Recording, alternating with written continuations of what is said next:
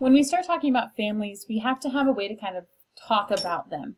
And Lewis Henry Morgan, if you'll remember, is one of the evolutionists, anthropologists. And so he identified kind of 6 basic kinship terminology patterns, but they were ranked on an evolutionary scale. Because remember, that was his kind of prerogative there with the evolutionism, was to rank everything. So he's ranking kinship. But then Kruger comes along and continues this research on kinship terms and how people understand their kin relationships. And he was saying that it should be based on clan organization and not based on an evolutionary scale. Okay, and so he starts to classify people based on these different kinship terms instead of based on an evolutionary scale. So he's looking at how people are actually related in their clan organization, and that being the determining factor in the different language they choose for their kinship groups. And so we kind of have a lot of different ways to organize kinship terminology, but when we look at all of those, we can actually see some basic systems of organization that occur throughout different cultures. So even if the words themselves are different, the organization tends to be the same or similar. So we're going to talk about those in just a minute, but remember that the terms aren't just descriptive. They aren't just saying, well, this is my mother and this is my brother, but they also indicate specific relationships, rights and responsibilities between those two people. So the relationship between your mother and your brother and yourself, those are all different relationships, and that term can indicate that relationship.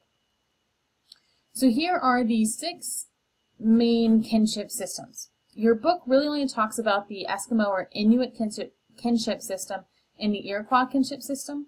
Okay, but I'm going to show you all of these, and again, this is from a different textbook, but I think this really highlights very well the similarities and differences in kinship terminology. So in every one you have yourself here, and then siblings would be beside you. And if you'll see, those terminologies are all the same as we move through. Siblings is the same.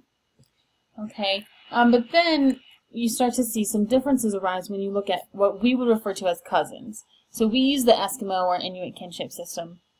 And so we refer to the children of our uncles and aunts as our cousins, all the same. When you look at a Hawaiian kinship system, what we would refer to as cousins are called siblings. They're the same. Omaha is kind of similar, so you've got siblings referring to brothers and sisters, but then also to 1 or 2 sets of possible sets of cousins. So your father's brother's children and your mother's sister's children. So really your aunt on your mom's side and your uncle on your father's side, to use our terms.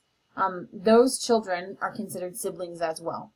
Okay, whereas the children of your father's sister and your mother's brother are not considered siblings.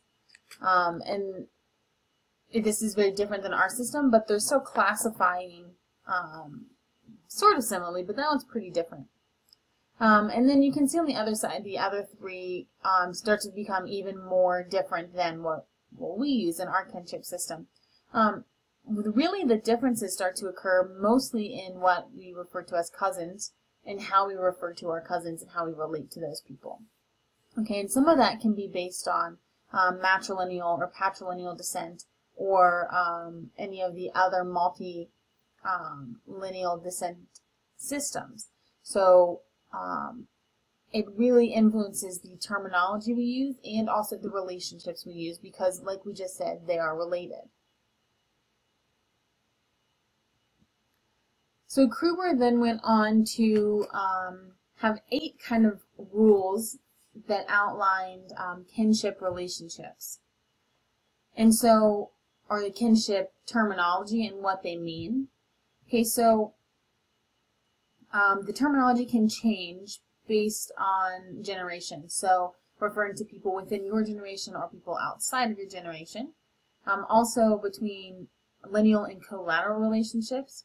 Differences of age within a generation, the sex of the relative or the speaker, which we see, right? So with the relative, but not of the speaker. So we have an aunt and an uncle. Both are siblings of your parent, but they have different terms because of the sex of the relative.